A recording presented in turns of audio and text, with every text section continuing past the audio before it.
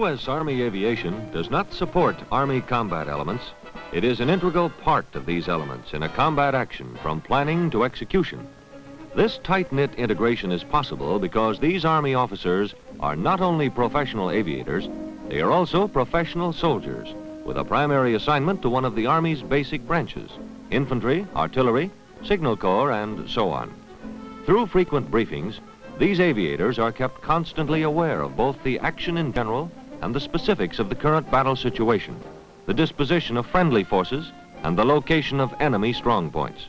Thus, each, as a soldier, can grasp the tide of the battle, and as an aviator, can react quickly when the battle commander calls for the mobility of aviation.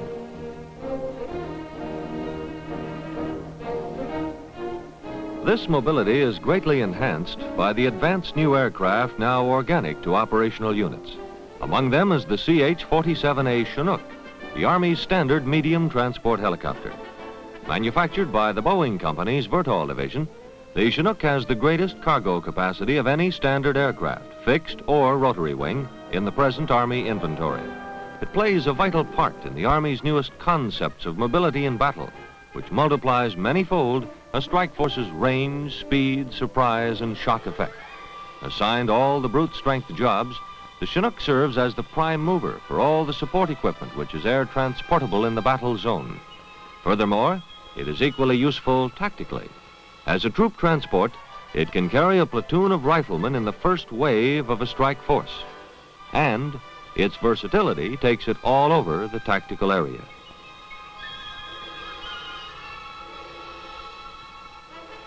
Into rain and low ceilings. Into round-the-clock operations. And down to the treetops at 130 knots for maximum concealment and surprise. Now let's observe the support which the Chinook provides to the various Army elements. This flight of 3 was assigned to artillery support for a strike force. Each carries a 105mm howitzer and its firing crew inside the cabin, while the ammunition is carried externally on the cargo hook. This is typical of the Chinook's ability to carry internal and external loads simultaneously. Furthermore, each load has unit integrity: weapon, crew, and ammunition.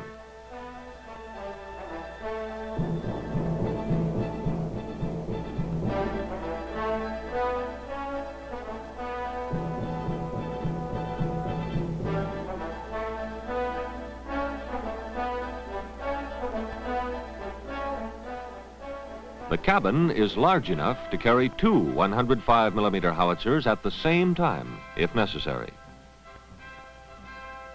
This mission was one of many flown by units of the U.S. Army in a recent series of field exercises which evaluated the many possible techniques in air mobility.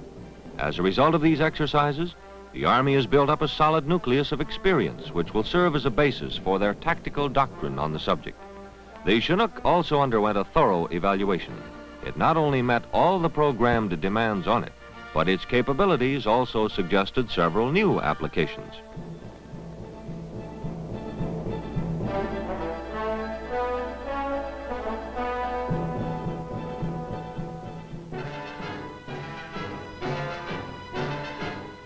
Chinook support of artillery covers all weapons through the 155mm howitzer weighing 6.5 tons.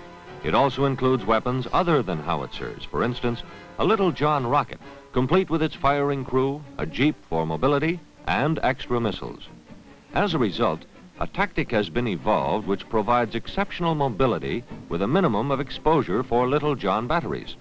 With its 130-knot speed, this helicopter can spot a Little John anywhere in the battle area in a very short time. Then the weapon can be unloaded, erected, aimed, fired, reloaded in the helicopter, and on its way in roughly 10 minutes, well before the enemy can be expected to determine its firing position. The Chinook can also carry all of the various elements of the helicopter transportable version of the Pershing Missile system.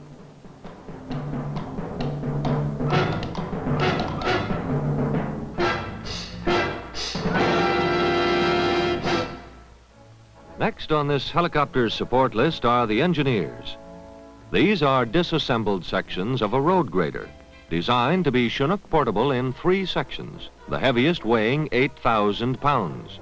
Used in combat areas to break out airstrips for fixed-wing aircraft, this grader is flown out in formation to the designated area. Then it is placed in close proximity for reassembly. It can be bolted back together in about an hour.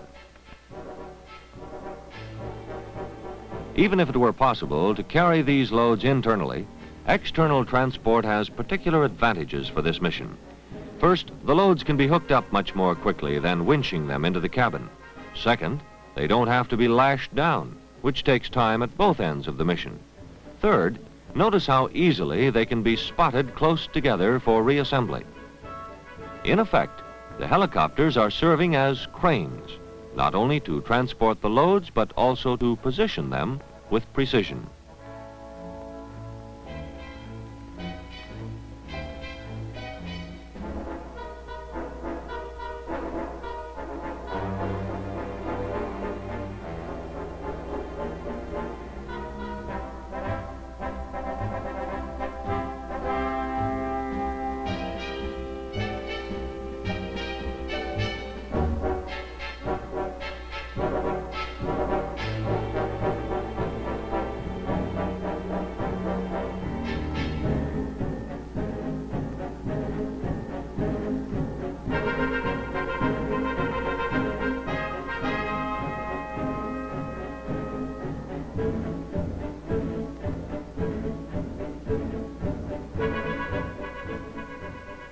This gives some idea of the size of the assembled grader.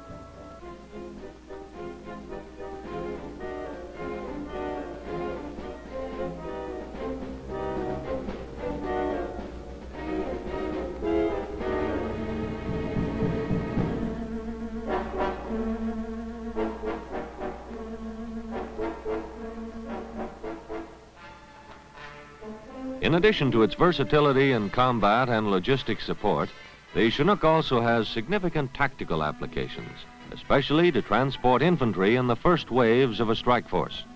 With its high speed and capacity, it can do the work of several smaller helicopters over the same time span.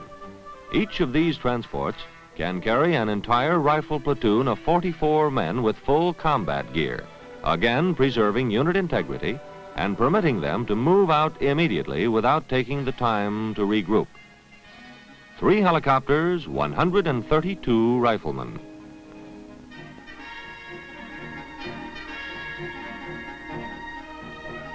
Return trips can be used for medical evacuation.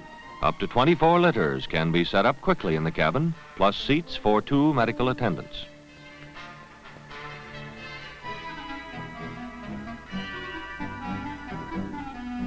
With the tactical mission behind it, the Chinook is ready for a completely different role, one of its most vital ones in the new mobility concept.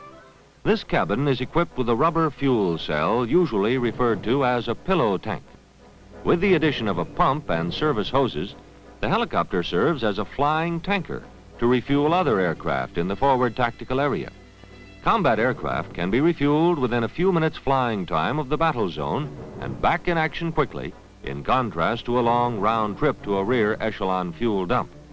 By simple arithmetic, if you can save 25 minutes refueling each aircraft, this is equivalent to adding 1 more aircraft to the strike force for this period.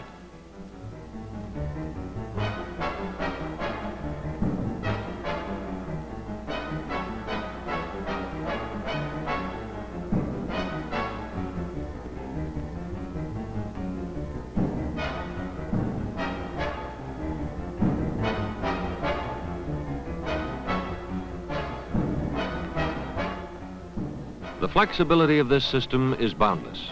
The aircraft can come to the tanker or the tanker to the aircraft, especially if the latter are parked and camouflaged at the edge of a wooded area for concealment between engagements. The Chinook can refuel 4 aircraft at once, and note that it's not necessary for these Iroquois to shut down during the operation.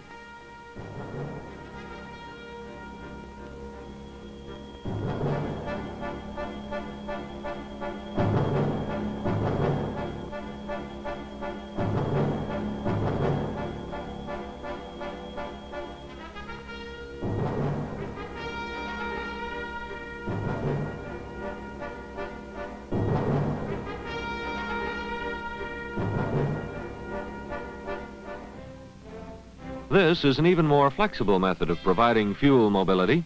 500-gallon fuel cells weighing 3,500 pounds each when full.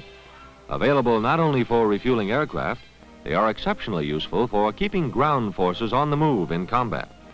By spotting these cells along a spearhead, helicopters can provide all the motor fuel needed by armored personnel carriers and tank battalions with the opportunity to exploit a breakthrough. The tactical advantage is obvious, since the vehicles don't have to withdraw from contact.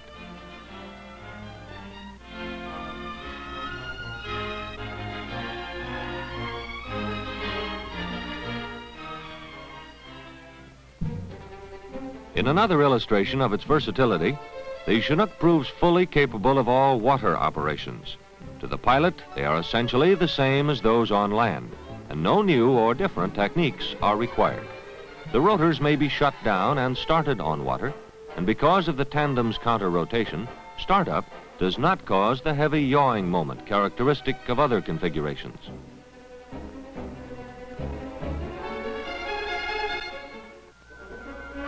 The usefulness of this water capability was recently demonstrated in a feasibility test of great tactical significance, amphibious landings via helicopter.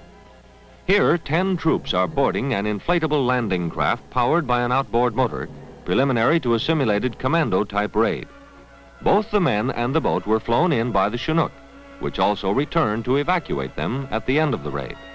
The Chinook is the only Army helicopter with this capability. Its potential in limited, local area engagements is quite apparent.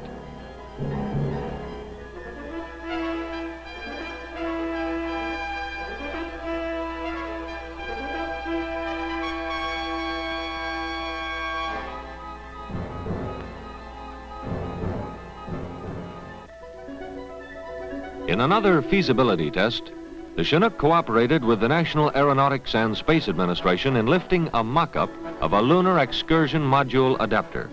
Weighing nearly 5,000 pounds, the adapter is 30 feet across at the base and 49 feet high, including the tripod attached to the top for ease in hookup and transport. The extraordinary size rules out all surface shipping methods, so after intensive study, it was decided that helicopter lift was the most feasible way to ferry it between its manufacturing site at Tulsa, Oklahoma, and the assembly point at Cape Kennedy, Florida, a distance of 940 miles.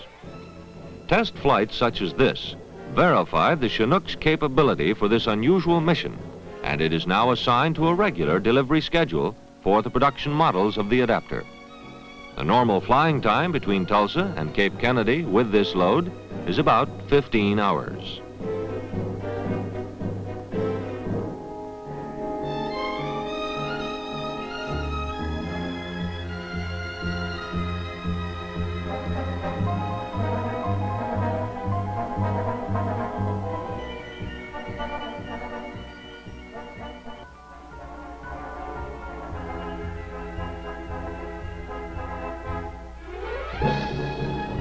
Now in Army inventory and quantity, the Chinook has proved it has more than met its design goals. So well, in fact, that many air mobility concepts have been built around it.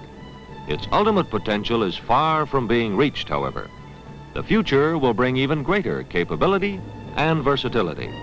Successful at present, it is also the transport helicopter of the future, able to grow with the concepts that created it.